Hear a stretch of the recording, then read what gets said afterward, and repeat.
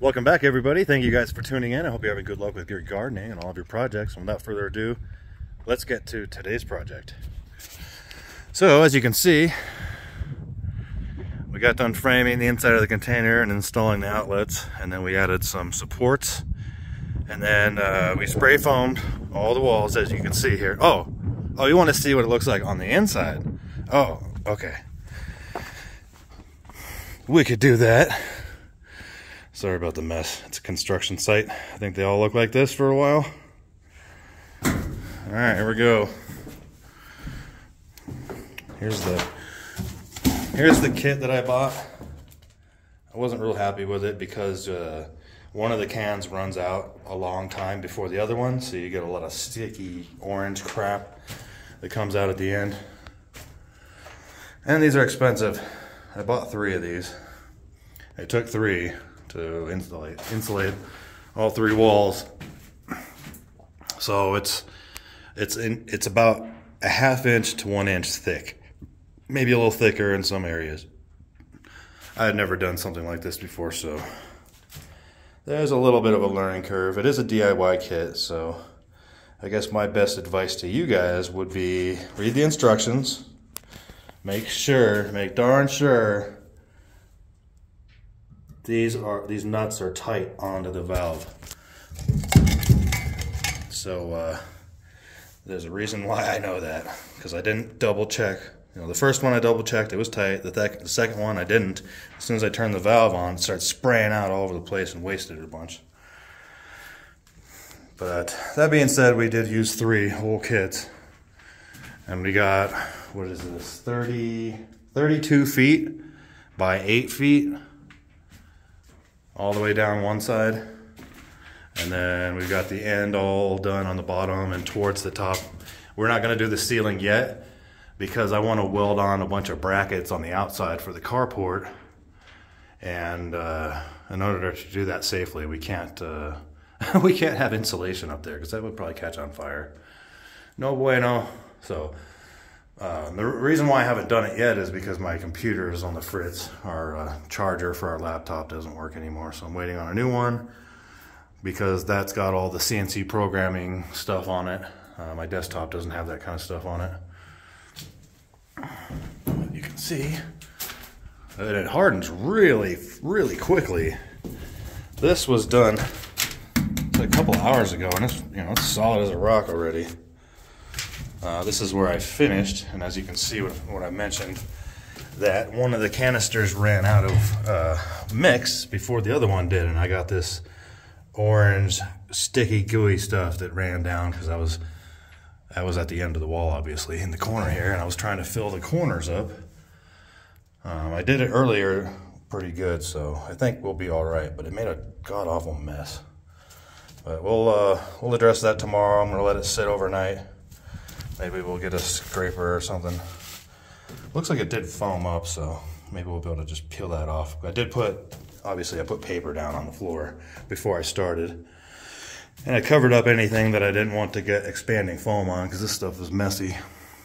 I was obviously using a whole painter's suit right there. Had my full face respirator on, had rubber gloves, a spray sock, booties, and I had a hood because you do not want to get this stuff anywhere on your body that's not covered up, especially on your arms or in your hair. That would be awful.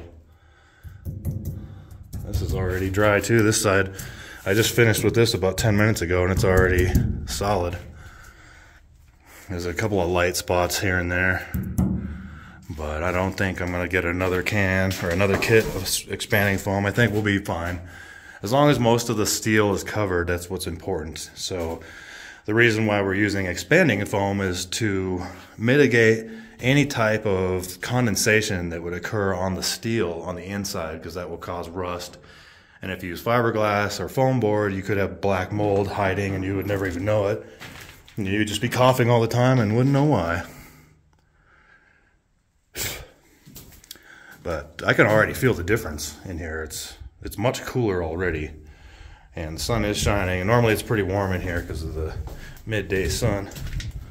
Uh-oh. Oops. Got some in the track. That's all right, that's easy to clean up. So yeah, we're at 1:30, 2 o'clock in the afternoon right now. And there's what it looks like above the windows. I went really heavy on this side because this was my practice side, so I can kind of play around with the nozzle. So this side's 2 or 3 inches thick, which is fine because this is the side the sun's going to be on all winter anyways. And then summertime comes, it'll just be that side and the roof that gets all the sun. Once we get the brackets welded on, we'll get up there and start insulating the roof. I think what I'm going to do on the roof is just some 1-inch foam board and then fiberglass on top of that. Or I might say heck with it, and and I'll get another kit of spray foam and do the roof with it.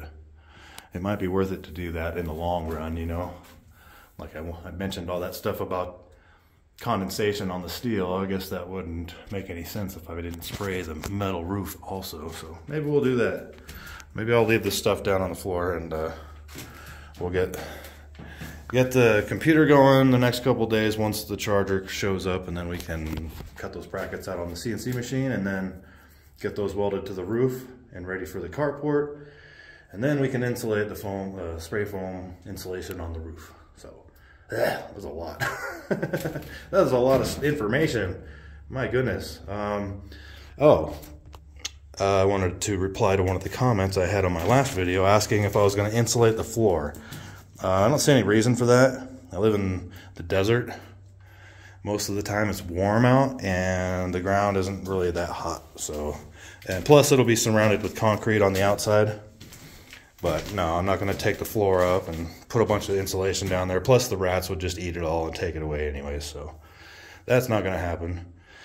We are going to leave the original wood floor on, but we're going to cover that up with OSB or particle board or something, and then we're going to put linoleum over the top of that. And I think that's about that. We did move a couple of things around. Added some studs to put a television support bracket and a power outlet that's close to the television. If we decide to put one on the wall up there, we can do that. We changed the air conditioner location from over here to over here. It's still on its separate power. As you can see the power wire, it's covered in styrofoam, but there it is. That'll be for the air conditioner with its own individual power. And then we took the plugs that were down here under the desk and we moved them up above the windowsill on either side. I guess that makes more sense than having the plugs underneath the desk if you're going to be plugging things into them. You don't want to crawl around under there. Especially if you're big like me, it's kind of a pain in the butt. And then we added some studs along here too for we can hang paintings and artwork or whatever down the road. And then we took that outlet and flipped it around so it's pointed out that way. I'm going to add another one up about here probably that's also facing outward. But I just didn't have enough boxes, so that's as far as we got. So the flies are going crazy right now. So thank you guys for tuning in. If you have any questions or comments, pop those down below. Give us a thumbs up. And as always, keep building and try to be good to each other. Some of us aren't here for very long, and a little bit of kindness will go a long ways. So God bless you all, and peace.